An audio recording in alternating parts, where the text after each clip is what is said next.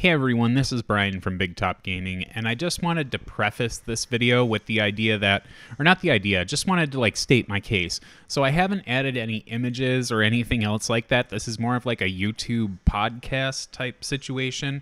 So there were a ton of things that I wanted to do with this video, but the length of our discussion and my overall non-investment in War Machine at this moment until the 21st has been a little bit down enough to where I don't want to edit this for the images to put into the video to give you something to kind of reference.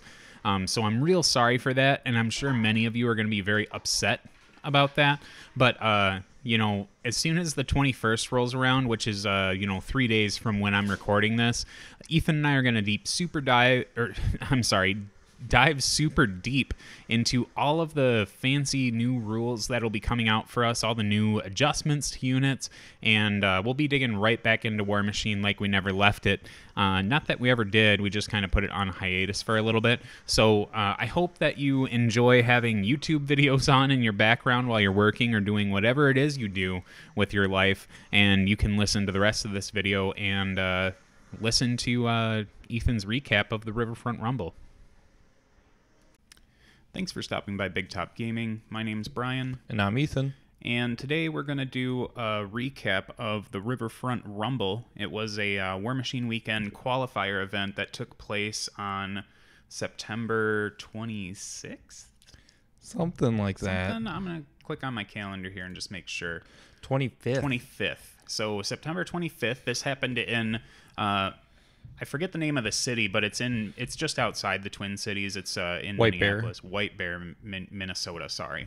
And it was at the Battleground Cafe, and they have a pretty legit story. The last not battle report, but the tournament recap that we had done was the same place. So they have tons of tables and tons of space. They've got a good amount of stock for a ton of different war games, especially like the 40K and AOS stuff.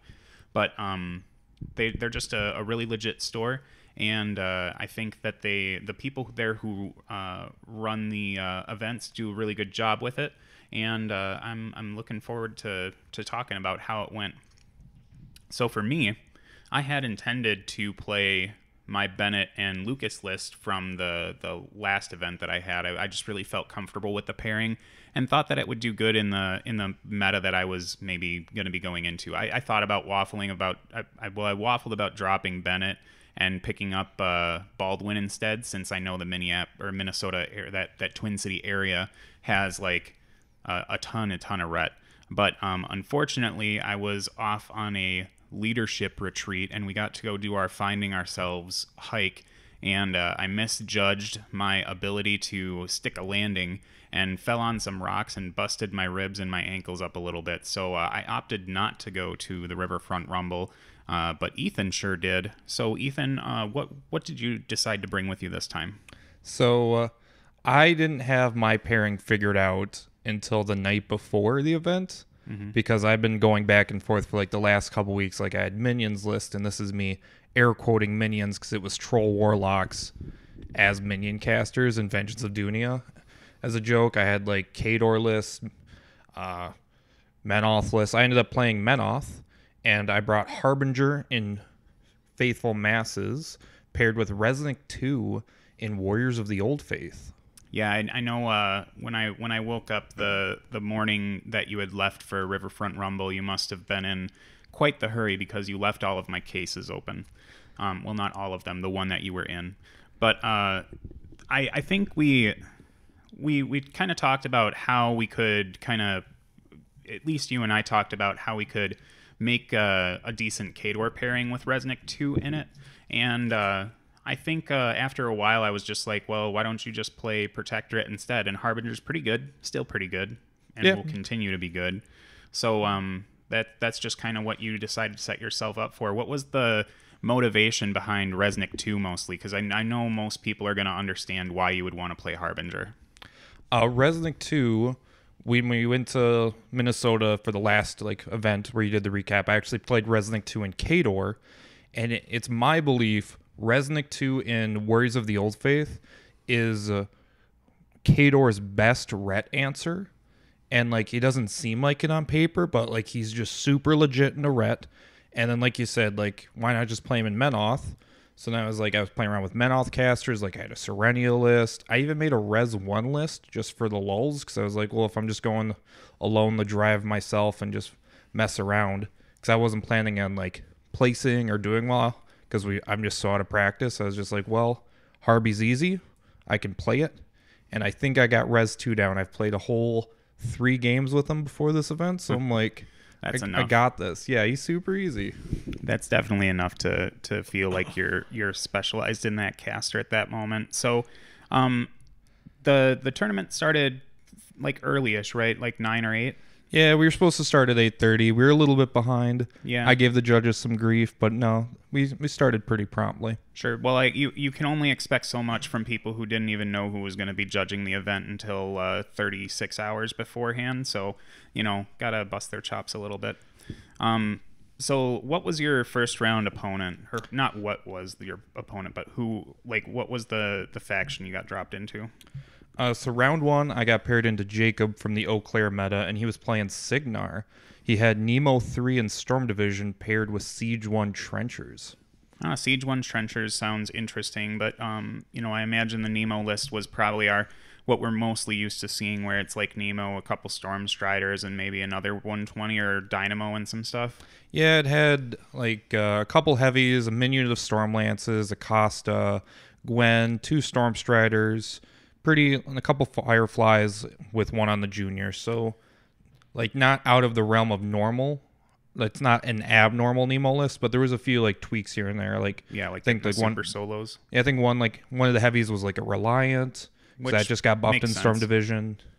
So like a few things that got buffed, a few things that were already good with Nemo. So what scenario did you end up getting into? Recon 2. Ooh, that's a fun one. It is super fun. Especially when your opponent's got 2 battle engines. So, what was your thought process for what to drop into this? Well, when I looked at this pairing, I was like, I thought Harby was the better call, because like she can strip all the upkeeps, which Signar doesn't appreciate. She still has the awe bubble, and I can still redirect E-leaps away from Nemo if I just position shield guards right. Mm-hmm. And then into Trenchers, I can basically feat and say, you can't come into my zone for a turn. But I was just worried, like, there wasn't really a good hiding spot for her. And, like, I had just driven 3 hours after sleeping 4 hours. I was like, there is nothing else I'd rather not do that early in the morning than play Harby round 1, because I know it's going to be a 2-hour grind. So I dropped Resnick. Yeah, well, that's not a bad mindset to adopt, because like if you're not mentally ready for the type of attrition game that Harbinger plays, then you just got to do what's more comfortable for you. So I imagine that it was Nemo 3 into Resnick 2. Yep, he dropped Nemo, and I won the roll with Resnick. Yeah, which is oh wait, no, you don't get the reroll. Oh yeah, you do get a reroll. Mind. I was just like, I just was not thinking straight. Well, my Harby list has Anastasia, so she gets +1. Yeah. And then Resnick gets rerolls from Warriors, so like I get a little bit of advantage either way. Mm-hmm. Which is nice to have against Nemo, since you kind of draw the line of engagement pretty early then. So let's kind of, we don't have to go through turn by turn, but like kind of how did the game evolve? What were some big moments during the game, and how did it pan out for you? So some big turns were basically me just coming up and finding landing spots for the Victor and the gun carriage, just because there was a lot of woods, a few buildings, and quicksand on my side of the board. Luckily, there was enough gap. Sadly, like, I didn't think about taking enough pictures, because I didn't think it didn't even cross my mind that we might be doing a recap. But like, so I don't have a good picture of it. But like, there's a gap between a forest and the quicksand that kind of Resnick and the Victor got smashed into, because like that quicksand was totally hosing me on that side. Yeah. And I couldn't go anywhere near it. Well, that's the bummer about quicksand, right? Is like, even though you're on a huge base and your leg probably goes deeper than the sand hole does, you somehow get screwed by it. Yeah, like I really don't think quicksand should work on 120s, but that's a different debate. Yeah, I know we could get into so many debates about this new terrain business, but so what were some of the points? I know when we were talking about it back and forth, you kind of had some some back and forth, good plays, bad plays. I think you made a couple mistakes at some point. Was there any? What were some of the big crowning moments during the game? So for me, like one of the few big things right away is when I was able to send in the gun carriage into one of the fireflies and kind of just like impact attack, smite it out of the way. And then that let me shoot a couple pie plates onto his heavies with the AoE 4 rough terrain. Because like he didn't take Pathfinder, he took magical objectives, and I took something that didn't matter. Mm-hmm. Yeah, I think you were griefing yourself about not taking an objective that actually would have helped you. I mean, there wasn't really anything to do on that side of the table he put me on, so like I don't even remember what the objective was. It might have been a different game then that I'm thinking of. It was a different game. So I was able to pop rough terrain on his heavies. So basically, I got to put Scourge of Heresy up, kind of tone the zone, tucked behind the woods, and like immune to non-magical shooting. So like he couldn't really get the heavies on him. There was one battle engine in range of the objective, so really he could get one shot, maybe two, from the battle engine because I had a Hermit nearby. Mm-hmm. So like if he wanted to go for a big play, he could. And I did, like the Victor kind of held back, so that way he had to choose whether he wanted the feat on my battle engine and just kind of get limited work done, which is what he ended up doing. He feated to kill my battle engine, and then that's really all he killed that turn because the army was so spaced out. And the Victor wasn't even in the feat. Yeah, so sounds like a pretty rough Nemo feat turn for just being able to pull one battle engine off and leaving the rest of your stuff pretty okay. Yeah, but like he needed it to get the battle engine out of the right zone because there's really nothing over there that could kill it without the feat. Yeah. Like the feat did work because it had 40 boxes going in, or it was full health 38, and he was able to whittle it down. It's just like he had to choose because then if he didn't kill the battle engine, I'm just putting rough terrain on his heavies every turn, and then like his heavies don't get to do anything. Yeah, they're just stuck. Yeah. So,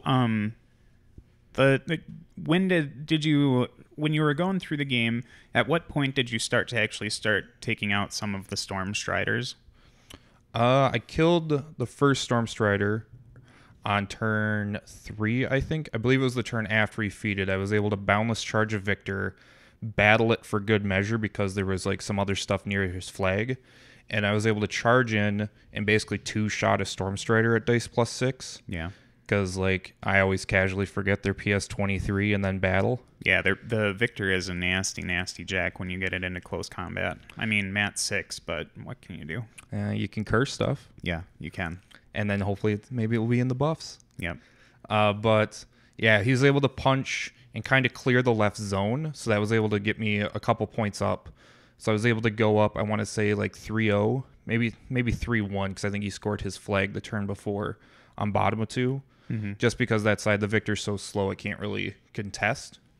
And then, yeah, he like punched a couple things, cleared his flag, or I cleared his flag, and I believe I tried to get a Menite Archon onto his flag to score it. So I was able to score like my flag, his zone, but then like my charge lane, I didn't have enough room to like land on it. So it was kind of wonky there. And then his turn and that turn, I was able to get Scourge of Heresy with Boundless Charge into his heavies, and he didn't realize Scourge has Purgation on his sword, and he upkept both of his arm buffs, and then like partway through his turn, he had asked what Scourge, like after he moved his heavies, he was asking about Scourge, and I was like, well, he has a Purgation sword, and because his shooting had crippled, he shot and he crippled his flail. And I was like, well, that's the weak arm. He's still got his Purgation sword. And he's like, he's got Purgation. I was like, yeah, I'm sorry. I thought you knew. And like his heavies had been in Lamentation range. So the junior only had one focus left because it had cost 2 to upkeep. So he couldn't cycle Arcane Shield to get it off of him. Yeah. And with Spell Piercer, Purgation, Scourge got to live the dream in one round of heavy and then kind of half health another. Yeah, it seems like something it's just an honest mistake. I think a lot of people haven't really played against Resnick 2 in general, and I think from what I understand in the Eau Claire meta at least, there's only one Protectorate player that is, like, in quotes, a full-time Protectorate, but I think they've moved over to Mercs recently. So, like, first of all, I don't think, you know, when Resnick 2 first came out, I think people were like, okay, he's neat, but, like, it was a different time back then. And when the Adjudicator got its big old buff for Signs of Importance all the time with its Reliquary, then people started playing with him a little bit just to get Spell Piercer out there. But I think after that period, the Resnick 2 kind of dropped off the radar, and Scourge of Heresy is definitely not something you see with anyone other than him. And you weren't seeing Resnick 2 at all after Mark 3 happened, in my opinion. So it's not uncommon for someone to think that, like, oh yeah, I'm gonna put they just kind of work in their own little zone and put up their buffs and keep them on there because that's their normal thing, what they need to do. But when you're playing against Protectorate, if you don't know the army, the one thing you should always keep in mind is almost every single caster and at least every single list has something that can mess with your spells. Yep. Everything's got spell denial somehow. Yep. Whether it's Purgation, Dispel, Purification, no spells from the Choir, like all the fun stuff. Yeah. So how did the game end up for you? I know that there were a couple moments where things got a little heated. You might have made a couple mistakes here and there. He was able to one round the Victor that went in that was full health. Like, he killed Scourge, and then he went over and he just rolled phenomenally. Like, he rolled an 11 about 3 or 4 times in a row for damage on the Victor with Electrify, so he was like dice -1. And he took out half of his health, more than half of his health, with a half crippled Jack, and then a Costa charged, and then a Stormlance charge. So then it was like, it did come down to the last like Stormlance charge, but he was able to kill the Victor. So now all of a sudden, like, that side collapsed, Scourge was gone. So like, I was kind of out of heavy hitters besides Resnick. Yeah. So then he was able to score. He wasn't able to get a solo on his flag because he had the charge. So I still had a scenario lead. So I was still 3-1. So I had to try and push for scenario. So Resnick got real frisky. He had to charge the objective. I believe I had the boundless charge myself too, because like I was base to base with my objective. So I'm speed 7, I charged 10, threatened 12, and the objectives are 12 inches apart. So no, actually I didn't boundless charge myself. I had to charge the objective, Spell Piercer it, or put Spell Piercer up because he cycled Arcane Shield to his half health Stormstrider in the zone. And then I think I double tapped the objective because he's just a POW 14 Weapon Master. Yeah, just casually. You forget how like big that guy hits. Mm-hmm. And then he put a boosted Flesh is Weak into the Battle Engine, didn't break armor. And like the turn before this, I had charged one of my Midnight Archons into the Stormstrider that the Victor didn't kill, and like he spiked the charge without Righteous Fury or Righteous Vengeance procced. So I was like, okay, I just need a Midnight Archon to like do good. And then it charged, barely did any damage, and it came down to me rolling the second attack at dice minus.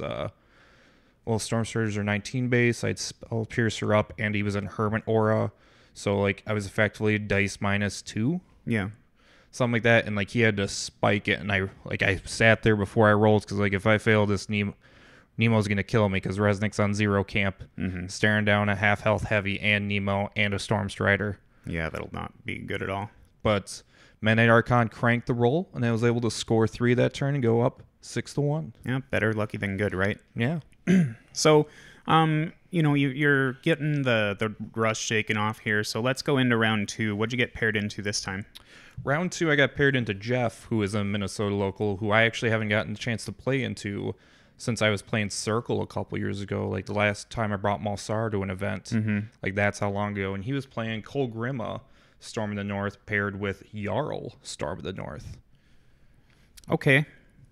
That's a pairing, I guess. He asked on the Facebook group for Minnesota because he didn't know what he wanted to play, and someone's like, Jarl. So a bunch of people voted Jarl. So he just wanted to play some games, have some fun. And he ended up dropping Kol Grimma into me on... what scenario was it? King of the Hill. And I dropped Harby because I was like, okay, it's time to get the rust off. You're seeing trolls with no gunny too. You're getting Harby. Yeah. No, Kol Grimma is a phenomenal warlock for trolls. And I also think that Jarl and Storm of the North, and we've talked about it before, that I think that is probably like the theme that saved Jarl from being in the bottom of the pile forever. But like, you're pairing 2 casters together that both kind of leverage clouds to get a lot done. And it seems to me at least that they function kind of similarly, where Jarl is a little bit more aggressive with things, and Colgrim is a little bit more defensive and control-y. So I guess like maybe it works out in my little theory that like you bring two lists that do similar things, and then you can kind of predict what your opponent needs to drop into them. But when you're bringing two things that are like more solvable, and that would be clouds, I don't know if that works out so well. I'm not sure. Like, I thought I was getting Colgrima, which she did drop, just because it's been a hot minute since I've seen Jarl. But and with sprays for days, like she doesn't care about paladins so much unless they're base to base, which she would care about that a little bit. And it's more of like, even though like I have a Devout in Harvey's list, so she could become spell immune, it doesn't stop him from just spraying his own dude and trivially killing Harvey. So like, yeah, I knew like Harvey wasn't going to be safe, but I didn't think Res 2 had the meat to chew through Weapon Masters and Bears, and then just dealing with Colgrima's shenanigans of like feeding and basically taking him out of the game for a turn. Yeah. Whereas Harvey, I could kind of just slow roll it, and there was a nice forest in the middle that I could hide Harvey behind. Yeah, you're just living for the grind. So, what scenario did you get? We played King of the Hill. Okay, that's an interesting one for any Storm of the North list, because you can just rock you want to play wide on this scenario, and that's what the Bears like. So did he have Bumbles in both lists? Yes. Yeah, I mean, like you just do double Bears and Bumbles, and like this scenario seems really good for you. Yeah, I might be misremembering. Maybe his Jarl list wasn't in Storm of the North, but like he legit had Bumbles, Boomy 3, and double Bears in Colgrima, and that's what was like scaring me the most in that scenario. Mm-hmm. The reason why I like Jarl so much in Storm is because he has so many upkeeps that he wants to have, and he can just upkeep them for free on Northkin models, which is really a big deal. Yep. So I know we're about 20 minutes in roughly. So let's kind of do the not an elevator pitch. What were some of the highlights of the game for like, a good play on your part or theirs? I think a good play on my part was trying to mitigate her feat. I was putting sturdy models in the zone, so like I had the pony paladins in each zone, so he couldn't feat and push me out because they're sturdy. I had a unit of initiates, 2 units of initiates actually, in the zone within 4 inches of the flag in the middle, because that way when they're base to base they can't be pushed. So that way I couldn't just trivially lose on scenario, because I always forget about the flag in the middle. Yeah. And like that's always something an opponent gets me on that scenario. So I was like, I'm not gonna just give him a free point. And one of the mistakes I made when we sat down was like there was a bunch of rough terrain by my objective, and I was like, oh, I'll just take rough terrain. And then like he was doing his turn 1. I was like, wait, yeah, this is Colgrima. You took Pathfinder, but not the eyeless sight objective. And I even ran stuff to not be within 4 of my objective. Like that was like my turn 1 was super sloppy. Like my picking objective and then just running up. And I was like, I didn't even put this paladin within 4 of the objectives, so I can't charge through some water on the other side of the zone. Yeah, if I recall, when you were playing this game, I was in the ER and waiting for some X-ray results or something, and it was like I kept wondering if he was going to feat with Colgrima yet, and I think he slow rolled that feat until like bottom of 3 or top of 3. Bottom of 3. Neither of us feated until turn 3. Yeah. Or like I think he feated bottom of 3, I feated top of 4. Like we were both just holding on to our feats and kind of dancing around the middle. But since like there was a forest on his side too, so he was like kind of cloud walling and off from it, so I couldn't really do anything. But he couldn't really do anything to me. Like he sent in Bumbles, but under awe and not set defense, but Ashenvale, like Bumbles just missed all of his attacks. Yeah. He still got to return, or he still got to hoof it away without free strikes, but then like he just couldn't really do anything. So I was fine just feeding and waiting. And he didn't really have anything on the flanks. Like the Bears ambushed. I put a heavy on each end, not in the zones, just to lure the Bears out of the zones. So then like I was able to kind of clear his objective and then start to kind of score. Like I got a couple points. Like I cleared the zones, the squares, because the circle wasn't going anywhere, and just scored a couple points. And I was like, okay, let's do this.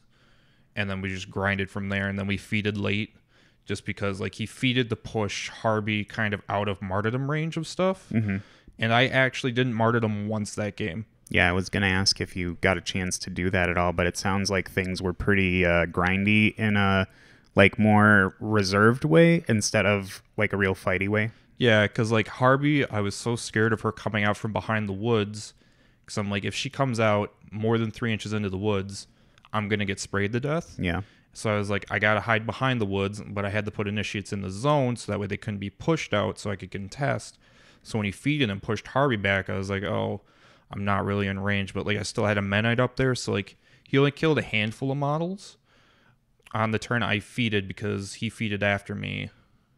Yeah, no, I honestly can't remember who feeded first. It was like a turn 3-4 feet. Yeah. But like he pushed me out of Martyrdom, but I was able just to get up on scenario because I scored those couple early points, like the turn 3 points from his objective in the zone. So like it just kind of, we grinded out to turn 7.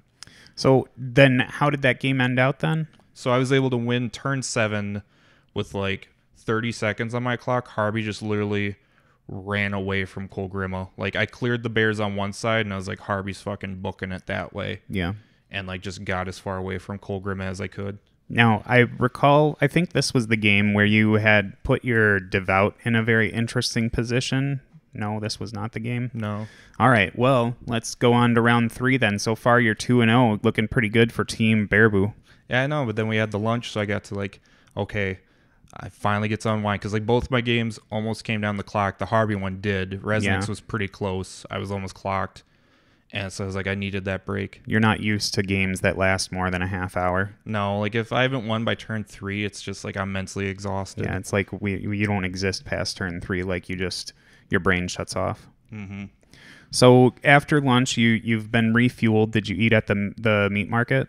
They ordered sandwiches and stuff that we could buy from the meat market, and they were pretty good. Nice. So the meat market next door to the Battleground Cafe is a pretty legit place. I love it. I love the store. I love the new location. I love going there. Yeah.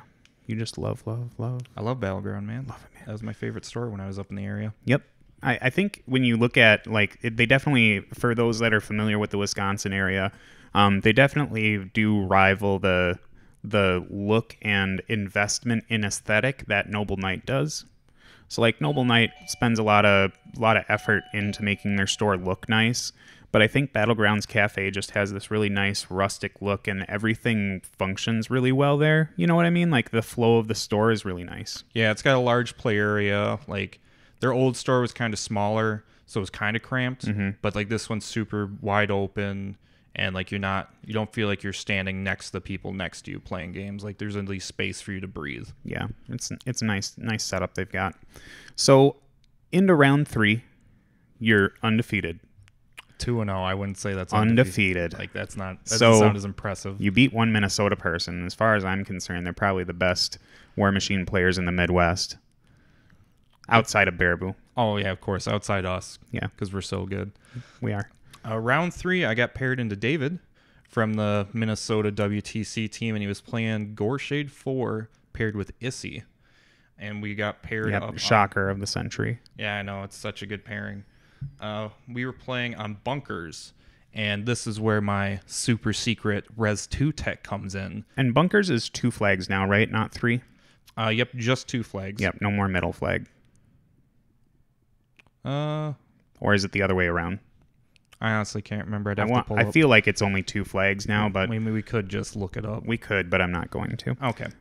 You leave that for the comments, so people can comment on it, and then bump our algorithm up a little bit so that we become fancy. I mean, if you just want to be lazy, sure. Yeah, let's do it. So he dropped Gorshade. Mm-hmm. And I guess I didn't really talk about what makes the Res 2 list so good into Ret. Yeah, this is your moment to shine. I know, like I'm really proud of this list, and I'm proud like of Res 2 into Ret. So the big thing is his feat and Spell Piercer and the fact he can get choir access on a Victor, because I think a Victor is very big in the Khador especially when you're playing in Khador. Into the rep matchup, because you need a way to make sure your Colossal isn't just screwed over by Blinding Light. Yes. And you always need to account for Issy, because like you can't have a 34-point paperweight. Yep. And the big thing with Res 2, if you don't know his feat, I'm just going to read it. We can even post a picture on it, because we'll pull the picture up. It's wordy. When an enemy model is boxed by a melee or ranged attack in Resnic's control area, center a 4-inch AoE on the boxed model, then remove that model from play. Enemy models in the AoE are hit and suffer an unboostable POW 14 fire damage roll. This damage is not considered to have been caused by an attack. Purge the Faithless lasts for 1 round. So the big thing is that feat shuts down Goreshade's feat 100%, except for the stationary part, which I do have a thread checking on the forums, and I'd asked the TO the week before how they wanted to rule it, because there's some debate whether the model that does the attack is RFPing it, or if, since Resnick 2's feat is the one that's triggering the RFP, if he's the one that's removing it. So, like, say a Midnight Archon punches a Ryovas Defender under 4 Shade feat. It's boxed. It then gets RFP'd. So who do you think counts as being removing the model from play? I'm very firm in the camp of Resnick is the one that's causing the model to be removed from play. So that would mean that the negative side effects of Goreshade's feat do not apply. Well, they do. I mean, they just make Resnick stationary, which he can't be made stationary. So, like, that's my take on it, is that Resnick 2's feat is the one removing it, so he would be the one removing the model. Correct, and that's how I interpret it, but then that's how the TO did, but then a few days later he went the opposite way just for consistency, because I think he referenced, like, Shatterstorm, but I was fine with whatever way he ruled it. I just wanted to ask before the event instead of the day of, because like, I hate doing that to TOs on tricky rules interactions. Like, I don't want you to have to try and debate this philosophy unless like Travis 30 minutes is during running our the games. event. Yeah, then I'll fuck around and ask him rules questions all the time. So the big thing is, even with that not working, is that the model boxed is RFP'd and before Goreshade gets the soul. So no soul for Goreshade. If they're playing Ryovas Defenders, if they're RFP on box, the RFP triggers before Dying Breath, so they don't get the Dying Breath attack. And since I have a Victor in the list, everyone knows it shoots continuous fire AoEs, so typically you don't clump infantry, but Ryovas still want to be grouped together for steady. Yep. Or for D-line, so they usually do pods of 2. The fact that the feat RFPs the model and then puts down the AoE means that when the damage happens, which is not blast, so Ryovas are not immune, they are not base to base with another model if they're only in pods of 2. So that way they don't get to get just steady, no knockdown tough. Yeah. It's pretty cute. I think that it is a good list for headhunting Ret, and like if you're ever going to a Minnesota event, like that should be the list you play as long as that ruling sticks. Well, I mean, even if it doesn't, the reason why the big reason why the gun carriage is in the list is because it's a huge base immune to the stationary. Yeah. If when he had ruled the other way, where it was Res 2 RFPing the model and not the model making the attack, I think I was debating like swapping out for some Dragoons or some Ponies just for more volume of attacks from different angles. Yeah. Because as it is with the gun carriage, it still gets every impact attack it can make along the way. It just gets really hard to position it and try to factor in where is it impact attacking along its line, especially when you boundless charge it. Yeah. Because all of a sudden then it's charging speed 8, charges 11, charges 13 inches, and you're trying to map out a straight line of every time it's going to contact a model because it impact attacks multiple times. And that's where it gets kind of tricky. So I think that's pretty much the gist of it from why it's good. Oh, and the Victor AoEs, of course. Like, if they do clump up the Ryovas, you can just shoot out fire AoEs, big pie plates of AoE 5, and then just set stuff on fire to not trigger, like, his feat, or to maybe just make him do continuous effects and try to kill models before the lines engage because it is range 20. Yeah, and that's the thing about the range on that Victor, is that if they do happen to drop Mage Hunters into you, I can't remember exactly if you can reach them on turn 1 with the drift, but I feel like you can. You can, as long as they deploy right at the line. Yeah, and you have to drift in the right direction. Whereas, say, like, at the last event, I paired Res 2 with Harkovich Double Victor. Harkovich Double Victor can drift it from the AD line because he can run and then broadside. But when you're only speed 4, you got to drift in the good direction. Yep. And Shadows was kind of like my number one fear, because I was like, Resnick's on a huge base, all their guns are magical, but I have 4 shield guards, so Falseer, Shadows, stay away. Yeah, stay away. Okay, so where the heck were we? So you played into Dave. He dropped Gorshade. You dropped Resnick. You felt like you were favored into the matchup. I felt like it was playable. I did not feel favored because he won the roll to go first. Okay. So your reroll didn't help you out there. No, I even rerolled it 3 times as a joke and still lost each time. Yeah, that's just... So I was like, this one doesn't count. And I rerolled and I was like, this one doesn't count. When it rains, it pours, right? Yeah. So how did... once the lines kind of connected, how did the list work the way you thought it was going to? Partially, yes. Like, he had 1 unit of Wardens, 2 Ryavas units, and a Death Archon. So, like, I was able to just kind of do some work. Resnick was able to punch stuff and kill it and explode it. And then, of course, he's immune to stationary. So then he could just kind of repo away. So he was able to kill a few models. The Victor was punching a couple models because since he won the roll and I ran first... I know, he won the roll. He ran up.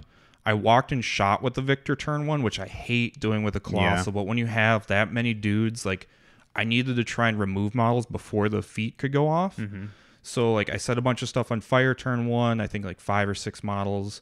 Fun fact, 4 of them went out. 1 of them stayed on the Chimera, and the other one toughed. So that was sad.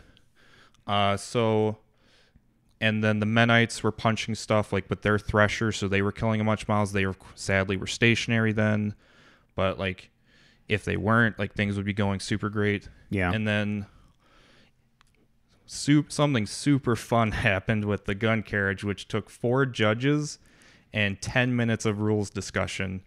On top of, like, this activation for my gun carriage legit took 30 minutes and this includes me doing the attacks, doing the movement, and having a judge come over to do the measurements, because I was trying to charge with Boundless Charge in between a building and a wall to try and impact attack as many Ryavas as I could, so I couldn't clip the wall, like I couldn't make an impact attack while on the wall, and we needed to line up the angle to make sure I'm going in the correct path to see how many models I'm impact attacking each time.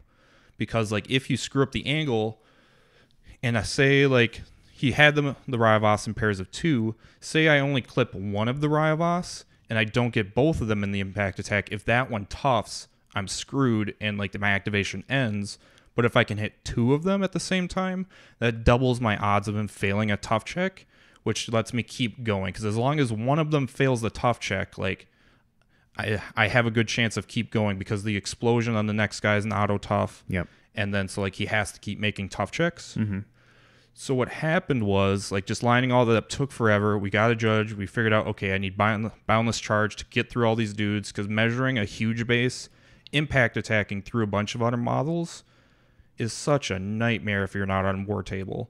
And, like, maybe we'll get a picture up the show, because, like, but what happened was I was impact attacking, killing a few models, and I took a couple free strikes, which, like, he was spiking. He did, I think he almost half held it from free strikes alone, just because the angles, or, like, a model tough that was, like, out of the way, because, like, I hit models in front of me, but then there was a model, like, to the side of me I was able to impact attack on that toughed. So it was still base to base with somebody out of melee range, so it was still steady. But what happened was, eventually I was getting towards my charge target. Like, nobody in the front had failed. Like, the explosions just killing people, clearing a path. Life is good for Ethan. I get to the models in front of my charge target. I hit them. I kill them. They explode. And then the AoE clips my charge target, and he fails his tough check. So then we had to look up what happens if you kill your charge target with a non-impact attack before you get into melee with it, because I was not in melee with my charge target. My charge target was no longer alive, so therefore I fail my charge. I just go infinite distance until my movement ends, and then I fail my charge because there's no one left for me to end my movement in melee with. Correct, yeah. And it took, like, 4 judges, including Travis, because Travis tried telling me stuff. Travis, get the F away from me. You're not the judge, because you're telling me what I don't want to hear. Yeah. Let me listen to the actual TO. So that was super fun. Yeah. No, that sounds like the kind of moment you live for, but it seemed like it didn't go quite great for you. What pissed me off more is that I didn't plan it. Like, I like bringing up, like, weird rules interactions and having discussions about them. Like, if Kogan smites a model that's on top of himself and does a free strike, does he kill himself? Mm-hmm. Or does a Storm Raptor with somebody toughing under it makes it teleport? Like, I got the basic rulebook change. Like, that was fun for me. Yeah. But, like, a model killing its charge target with a non-impact attack before it reaches melee just legit doesn't happen. Well, unless you're Res 2. Yeah, you probably got a War Machine first over here. That was super fun. Yeah. But that cost me the gun carriage's activation on that side because I couldn't shoot. Yep. And I couldn't kill support. But, like, I was doing work, but I wasn't doing it fast enough. Like, it just takes so long to fight him, to plan out how I'm going to kill models under his feet, where does Resnick have to go so he doesn't die. And, like, the fact he won the roll to go first meant he ran turn 1. He ran, got a couple charges off. I think to get Scourge up the board, I had to boundless charge him because he charges faster than he runs. Yeah. But that put him in charge range of 2 Wardens because they're just so fast. And, like, I had to try and position Resnick where he wouldn't just die. Die top of 3 to just Wardens charging him at dice -2. Or, like, Ryavos getting on him. So, like, it just took so long to measure stuff out, and then trying to play around the feet with the models actually being stationary instead of Resnick just took forever. Yeah, it sounds rough. So I imagine that game did not go well for you. No, it came down to I was eventually starting to clear stuff, but I was just so low on clock, he was just going to grind me out. Do you think that if you would have had, like, maybe another 10, 15 minutes, you probably could have pulled it out, or would it have not mattered so much? Probably wouldn't have mattered so much just because there was still, like, miles left. Gorshade was still around. Like, he was still doing his shenanigans. And, like, I just couldn't contest deep. And, like, he was able to eventually, like, clear off the right flag and start scoring. And then, like, that side kind of collapsed because, like, Scourge went up, Threshered under feet, boosted some damage rolls, exploded a bunch of models, but then got stationary. So then he basically auto-died to survivor charges. The gun carriage went down. And, like, his Wardens, fuck those things. Yeah, they're bad. No, he critted 8 fucking attack rolls in a row between his Wardens and Executioners. Like, his first attack roll of the game, Scythe rolled Snake Eyes to shoot my gun carriage. It's like, things are looking up, Ethan. Yep. And then he, like, got a couple Warden charges. He's like, oh, double 4. And they rolled again for the next one. Up, double 5. And half held Scourge. And took out his Purgation Sword, and I was like, you son of a bitch. And then he just kept doing it. Not that it mattered, like, he was punching, like, Menite Archons, or punching, like, other stuff that didn't matter for the crit, but it's the fact he kept critting. I was like, David, you got to stop this, man. I'm going to flip this table. Yep, crit happens. Crit happens. So now you're going into round 4. You're 2-1. Things are still looking fine. You know, hopefully you're going to go into someone else who's gone down a game too. So, what'd you get paired into for round 4? Round 4, I got paired in the Trevor playing Gorshade and a C. Nice. The same pairing back to back. Yep, and they've both played those lists quite a bit, so they're well practiced with them. And, like, surprise, surprise, I dropped Res 2. Yeah. He dropped Gorshade. His Gorshade list was double Wardens, double Ryavos, so more dudes, more bodies, but no Death Archon. And, like, I think he might have... No, that was the other list. And he had, like, a Hydra for Arcane Vortex. So, like, a few differences. More bodies. A little bit different Jackload. But still, like, the basic double Chimera play. Yeah. And, like, I think I had talked with him previously about how, like, Res 2 plays into Gorshade. But then, like, he hadn't seen it. And I don't think he heard me, like, yelling. Because I was just yelling during my last game. Because it was... You were at that point. No, it was more of like a funny yelling. I was like, are you fucking me with this gun carriage failing its charge because it kills a model that's not in his melee range? And I was just having fun with it. So we had to play the same matchup back to back, and I lost the roll again. So basically he ran forward, and this was on not Bunkers. Yeah, because Bunkers was the last round. This was Spread the Net. So it had that deep rectangle. So I'm like, man, I'm not going to be able to contest that because he just ran again and feeded and just jammed me with Ryavos. Yeah. So it was kind of like the same thing as last game, but more bodies to chew through. So I just had to keep making attacks. And then, like, just RFPing. I did get to do something cute, which I haven't done since, like, Mark II with, like, more of one feat, like the Holy Hand Grenade trick. He jammed the Victor with Wardens, So I two-handed threw one away, and it landed in a clump of Ryovas, and since it died to a melee attack, because throws are melee attacks, it exploded under my feet. So, like, that was cute. Yeah. But then that still meant, like, there's 4 other wardens on that side because that took all my focus. Exactly, yeah. It was the one thing you could do, so. And then my gun carriage failed to kill on its first attack, so it ended its activation after, again, like, I called a judge. I'm like, I'm just trying to make this as clean as I can for you. Measuring out the impact lanes, measuring out the vectors. Like, okay, I have to go here. I had to impact here, here, here, and then here. And, like, doing all the math, agreeing on everything. I go up, do the first attack, hit, he toughs. And there was nobody else in, like, melee range of the first impact attack because of the angle I had to take. Yeah. So I was like, there goes that activation. So, like, this Res 2 list, I think, can play into Ret, but you need, like, certain things to happen. Like, you need to win the roll, and you need the gun carriage not to flub its first attack. Mm-hmm. Otherwise, like, it kind of just can death spiral. Yeah, which both of those aren't super big asks, right? I mean, like, you have the re-roll to go first, which is arguably better than +1, unless your opponent rolls a 6 right out of the gate. Yeah. And the gun carriage has line breaker, so it gets to get the additional die on impact attack rolls. And it knocks down. Exactly. So, like, it's not too difficult for you to make something like that happen, but sometimes the dice are just dice. Yeah, with Ryvas being steady, or not steady, but D-lined, and then, like, I couldn't really reach a second one just because he put them kind of, like, in a line, the first one in front, instead of side to side, kind of like what David did. So, like, I had to impact attack the first one. He was trying to get you.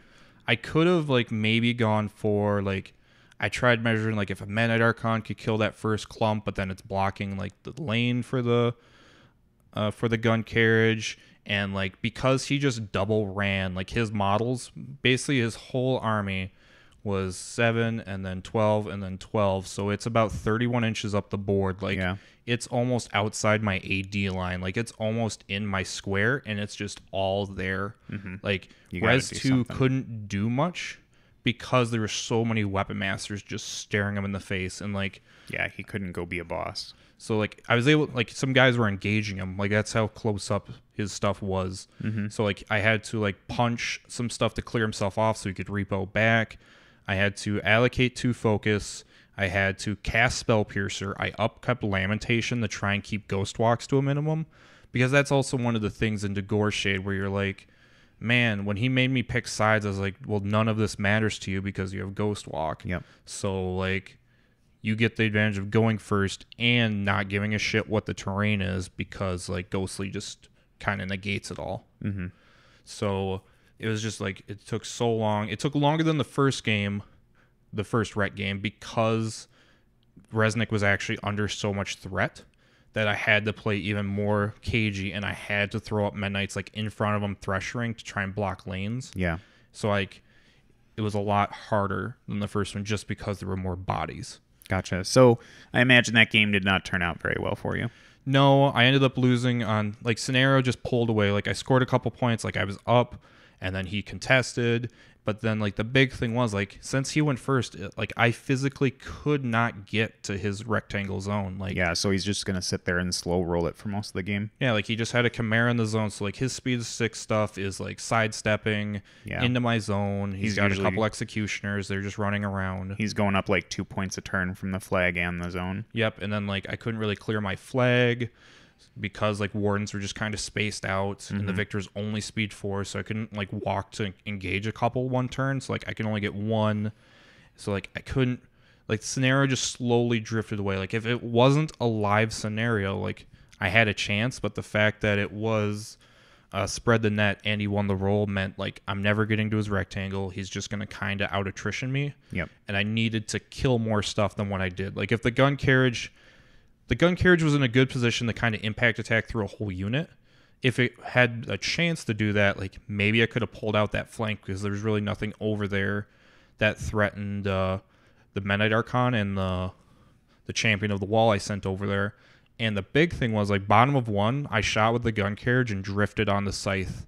So, like, things were looking pretty good turn 1. Yeah. And then just, like, it just snowballed kind of from there. Bolt, yeah. Yeah. Well, that means that now you're 2-2, and you're going into round 5, which this had 5 rounds. Yes, it did. Very long day. Yeah, I love playing 3 games, 2 of them back to back after lunch that basically go to clock. Yeah, that's no fun at all. So you're going in here, and you're I think right now you're just trying to vie for like maybe some tiebreakers. Basically, like there's so many drops, you really don't know how. Like, you're not getting top 4, but then, like, oh, you could get top 8 and get War Machine weekend points or Warframe weekend points because you don't know how the drops are going to go. So, like, maybe somebody has better tiebreakers than me, but their opponents dropped. So maybe I can beat them on strength of schedule because it is a 5-round event and people are leaving. But then again, like, my early opponents could drop. So, like, I drove 3 hours. I'm just going to play the last game. I like the Minnesota people, so I'm like, I'll just play. Yep. So you went into Troll Bloods in the final round. Yep. And it was one of them was Ragnar. Who was the other one? It was Ragnar and Kolgrima. Okay. And who was this now? This was Paul. I might be like forgetting the name because I can't read my chicken scratch on my sheet, but I'm pretty sure it was Paul from Iowa. Very nice person, very enjoyable person to play round 5. He dropped Ragnar on Invasion, and I was like, well, I gotta play Harvey. There's no Gunny 2. And I was like, this is how I want to end my day. Yeah, and your grindy day with another grindy list. Oh yeah, that's I love grinds. Yep, you live for the grind. So you've got Harbinger, and was this the scenario that is asymmetrical but is not actually asymmetrical? No, I don't think so. Well, that's a bummer that the Minnesota people didn't have one of the rounds be the new scenario. Well, I mean, I think they literally just went through the packet. I'd have to actually pull up the PDF and look at what it looks like. Yeah, that's like the lazy TO's way of doing it. Oh, do you mean... No, it's not split decision. Split decision, yeah. Yeah, that's the one it's the one they're like, oh, we made an asymmetrical scenario. And it's like, no, it's actually not. No, we did not play that one. We just... Yeah. Well, that's a bummer. So, you're sitting there, Ragnar. What was the list? Like, was it a Champions Vengeance list? Yeah. Okay, so those are rough because Ragnar does quite a bit for making them pretty good. But between Pulverizer and his feet and all the extra, like the arm buff, and they get really hard to hit. And if you've got double Dunians, which I can't imagine why you wouldn't, that gets. Did he have Boomheller 3 in there? Yes. So really killy and really survivable. And you're doing the same thing too. Like Ragnar could almost arguably be considered like the Trollblood Harbinger. I mean, that's fair. I mean, he's just miserable meat mountain back again. Yeah. So who won the role to go first in this one? I did. So Harvey won the role to go first each game. Okay. Thank you, Anastasia. Yeah, that's good. So I just like windmill slam turn 1. Mm-hmm. So I was like, I don't want Ragnar getting into the zones. Absolutely not. Yeah, because he'll just sit there and stick it in. What does Battle Group look like? Because I haven't gotten a chance to play it yet, but I really want to know. Like, I'm really curious if like Weight of Stone ever comes up. He had a Earthborn, a Roadhog, and a Pyre Troll. I believe that was his battle group. So the Roadhog at least is probably going to be getting in there doing some work. Maybe the Earthborn if he's got the right terrain. Yeah, like, and he had some good terrain on his side. Like, there was water, and like we had talked about, like, why does shallow water trigger 2 of his abilities? Yeah, right. And like there was a building on my side of the zone, so like if he's in between the water and the building, he's getting all of them. Mm-hmm. So like he wasn't in a bad spot. There was like a couple buildings, like I said, one building on my square or on my circle that Harvey could kind of just hide behind, and but there was still a building on basically symmetrically in the other zone that Harvey could hide behind on that side. So like he was gonna give me a bunker for Harvey either way. And he did have Melvin and Mayhem in the list because that and Ragnar is always super spicy. Yeah, Pulverizer on Melvin is no bueno. And he's friendly faction, so under Stone he's armed 22. Yep. And real hard Pervious Flesh, yeah, real hard to deal with. He can be a monster. So I can imagine that this game was just quite grindy and back and forth. So can you explain to me the moment that the game kind of broke away from one of you? The game kind of broke away because we were kind of dancing around our feet again. Yeah. Kind of like what I did against Kolgrima. I was able to score a point on the left circle. Like, I forgot to activate a Crusader the turn before and didn't move it. And he put his Pyre Troll up in the zone with like a Swamp Gobber in the zone. And the Crusader was in Crusader's Call charge range of the Pyre Troll. Mm-hmm. So I was able to send that in, kill the Gobber, and like I was able to score a point because I just threw a unit of Initiates in that zone. So like, because we were just grinding away in the middle, like there's champions in the middle. Yeah. I have a unit of Initiates, a Men at Archon, and 2 Jacks in the middle, and on each zone, each circle, I have a Punch Monk just kind of sitting there, and Harvey's just like hiding behind a building. So like that, I think, was the big swing, was when I finally scored a point, because this was another game where I didn't feat turn 2 because his champions didn't threaten that far, because no Cold Stone, so his champs only threaten 9.5. Yeah, pretty static. Or is it? It's 9 inches, not 9.5, because they're speed 5, charge 8. Speed 5, charge 8, and 1 inch reach, so 9. So they only threaten 9. So what he did was, his turn 2, he kind of just ran up. I think he got like a couple charges on the Men at Archon, but like under Awe and Ashen Veil, his stuff was mat 3 and he did 10s. Like he was just fishing for 10s, and like they just weren't coming up. So like then I feeded top of 3 once our lines caught him engaged, just to stop the second line, and that way like he couldn't move up the champions because not all of them were in melee. Mm-hmm. And then he counter feeded, or no, he feeded and jammed. And I didn't want to feat before him because his feat works on my feat. So he feated bottom of 2, did a couple charges. I counter feated, was able to clear a zone because Melvin he had Melvin and Mayhem in the circle zone on my left while Harvey was on the right. And he used his feat turn to reposition Melvin by running him 14 inches over his stuff to kind of threaten Harvey. So like that's kind of what let me score the left side zone, because like I had a champion of the wall over there, Anastasia, and a Crusader that was able just to clear the zone up. Yeah. So you were able to wing the scenario back around a little bit, just because Ragnar doesn't really have any good ways of buffing the ability to hit. No, like he did, like he put an Earthborn, like I said, in the gap between the water and the building in the right zone, but then like I just kind of threw Initiates up. Yeah. So like he was still under Awe, so like he had the boost the first hit. He'd hit, and then he had the boost damage because it's only POW 15 at dice -6.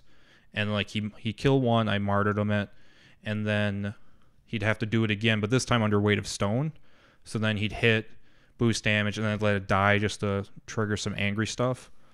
And the fact I was able just to score that one side is really kind of what got the ball rolling in my direction. Mm-hmm.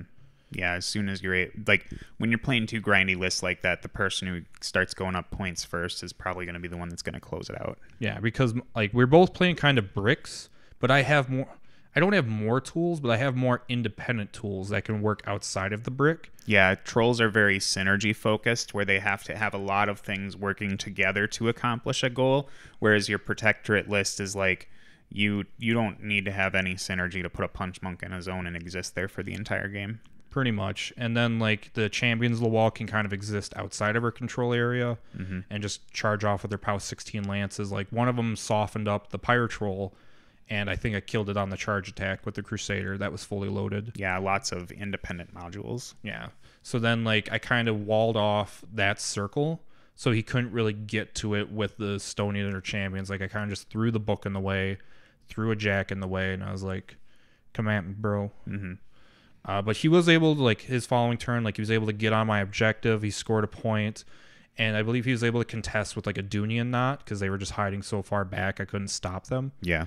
It basically ran into the gap that the Swamp Goober was in the turn before, so, like, we went back to 1-1 then, and, like, he was just forcing martyrdom checks, because he still needed 10s under Ashen and Awe, but then, like, some of the champions weren't in Ashen range punching, so they only needed 8s. Mm-hmm. So like he's slowly whittling away my battle group and just forcing martyrdoms. Like he got Harvey down to 5 health. Yeah. And like that was super scary. But like he had the Rocket Goober duo. Is it Dez and Gubbin? Yeah, he had Dez and Gubbin in the list. So that he could bring Malvin and Mayhem. Yeah, and they were doing work to my choir. Like the first turn they shot, they kind of drifted off in the no man's land, but then like he was catching a couple choir, so that was triggering martyrdom. I had to keep a champion of the wall like within 9 inches of a Vilmont who was base to base with Harvey pretty much the whole game just for blast immunity, because like if Des and Gubbin get any blast damage on me under mini feet, like I'm gonna die. Yeah. Well, it sounds like you had a pretty good run for the last round to close. I know it was grindy, but it came really close down to it, because like he was slowly moving up Melvin and Mayhem around the building, and I was like, wait, if he just flies and runs to engage me, he's gonna kill me the next turn. So I had to start spacing out like Choir and Initiates, and there was this one turn where the Devout, who had been base to base with Harvey the whole game too, had to step out of base to base with Harvey, because if I didn't, there was a landing spot between Vilmont and the Devout where he could get 1-inch melee onto Harvey. Yep. And I was like, if he does that, I just lose, because I'm 14-14 and Melvin will just boost one attack and kill me, and then the Warhead damage will kill me. Yeah, so you had to choose that option, but then you left yourself open for Hex Blasts. Yes, because Harvey was this was the turn she got down to 6 health. I pulled from the rack, and I was like, okay, we're both low on clock. I need to just not die. So I was like, I'm going to heal 11, and went back up to full. And like me, as somebody who hasn't played Harvey in a long time and only played like 3 or 4 games with her, yeah, I was like, oh, there's a bunch of champions and a beast in the way. I'll be fine. And then he walked up and he's like, okay, I'm gonna Hex Blast Harvey because the Devout's not base to base. And I was like, oh, can you see me? And he's like, yeah, you're on a large base. And I was like, oh, yep, that's news to me. She flies that flag real high. Hey, they hold her down. She's not flying. Yeah. So he did get a fully boosted Hex Blast with Puppet Master on a no camp Harvey after triggering Martyrdom twice. So like, because he was trying to clear landing spots for Melvin and Mayhem, I had to Martyrdom, because like if he kills these one dudes, Melvin can fly and land there, or the Roadhog can just walk up. Yep.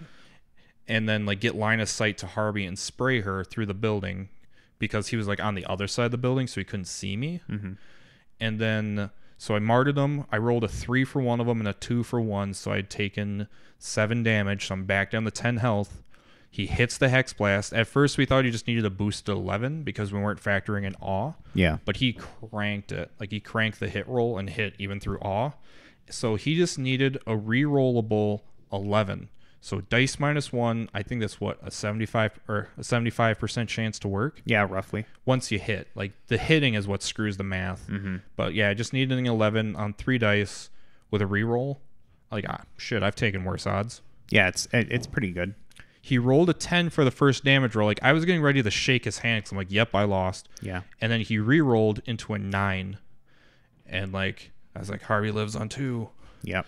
And like his clock just kind of ran out because he's like, at that point there was nothing he could do. Yeah, there's no way he can chip any damage in or anything like that. No, like that was all he could get on me. And yeah, it's like his best option would be to like use the Earthborn to throw something at you. She couldn't even. Like, I was behind the building. Yeah. And there was nothing that was large base that he could chuck at me, because you only take collateral if it's the same base size. Yeah, that's harsh. But it sounds like you had a decent day in general. I know when you came home, you basically just went to bed. Yeah, it was a long day. Like, I did my usual routine thing of like trying to nap on the drive home, but I was driving this time, so I couldn't just nap while you drive. Yep. Well, I apologize for my inability to land on small rocks. No, it's not your fault, even though it kind of is, but it's fine. On the drive up there, I didn't tell you, like, I was when I'm used to driving, like I've driven 21 hours straight once. Like, I just kind of zone out and let the road go. Let the road take you. Exactly. And then I hit a bird. Yeah. And it scared the shit out of me. Like, birds would get you, man, because you never see them coming. They just are there. Luckily, it like hit my bumper. Okay. And not my windshield. Yeah. So like, I just saw the poor like I heard the thud, and then like it just kind of floated up above me, and I was like, well, I'm awake now. Yep. But I didn't hit anything on the drive home, so I was very tired. If I only had a woodland creature to run over to wake me up. Yeah, I know, that's right. They got to sacrifice themselves for the greater good.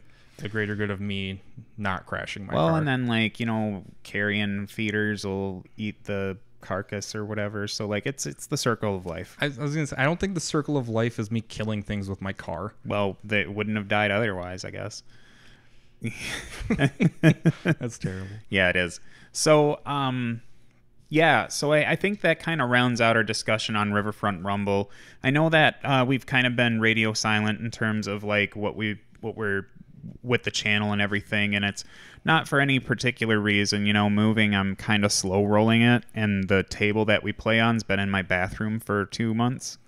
So it's not weird. It's like just up against it's not the like wall. the normal bathroom. It's like the downstairs bathroom. It's like it's the punish boom boom room basically, because there's a toilet and a sink, and then no vent. So it's the place furthest away if you want to have a big loud poop, but there's no vent, so you have to kind of live with it. Plus, it's adjacent to the second living room, so if you come out of it after making a big poop, then everyone downstairs gets to know that you're a nasty bee.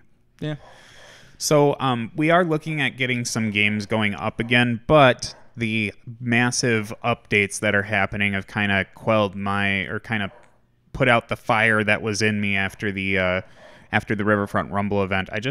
Once War Machine states that it's going to be making big updates with nerfs and changes and all these other things, I kind of just get dejected and don't want to play until those updates are all out. So we're looking at October 20-somethingth? 25th. To make all this live. So like, in my opinion, I don't want to play War Machine right now because it's not like Privateer Press has basically acknowledged that there are things that are not working and things that are working too well to a point where they need to be nerfed quite a bit. I mean, it's not like they're nerfed into oblivion. They just get adjusted downwards, right? And that's not that I'm not disputing that or anything.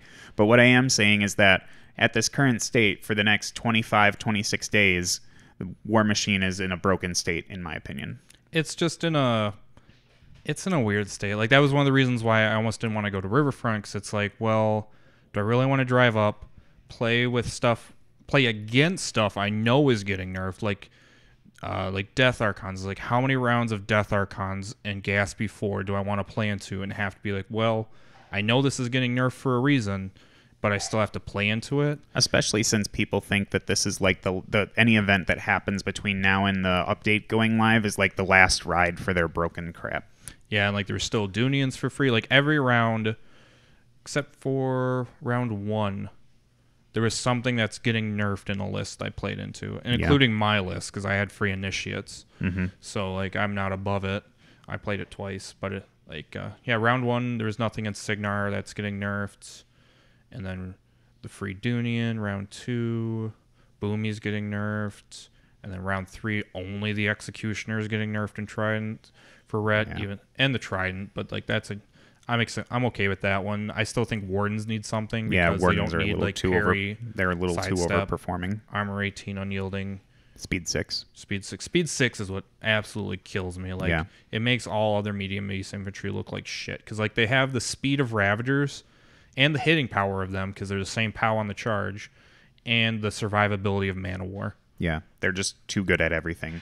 But once the update finally gets like solidified, or they let us know that all the updates have been made live, I'm sure we'll talk about it and probably play some games with those updates, even though we'll have to like play off of sheets like we do with some of the CID stuff. So we'll go War Room live. I have confidence War Room will be updated very fast. I hope so. Yeah, right. But so yeah, we're still here.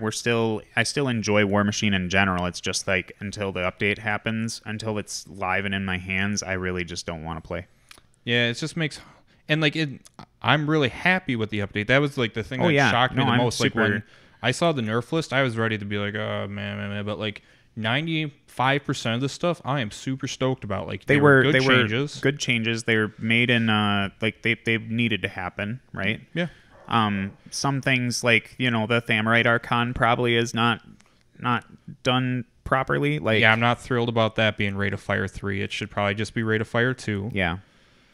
But then like the update that dropped today, like seeing the change to Shield Wall, that's a big deal. Yeah, like I'm super happy with that. Like there's a few outliers, like House Guard guys who can just Shield Wall 16 inches in a turn. Yeah. But that should just be addressed on its own.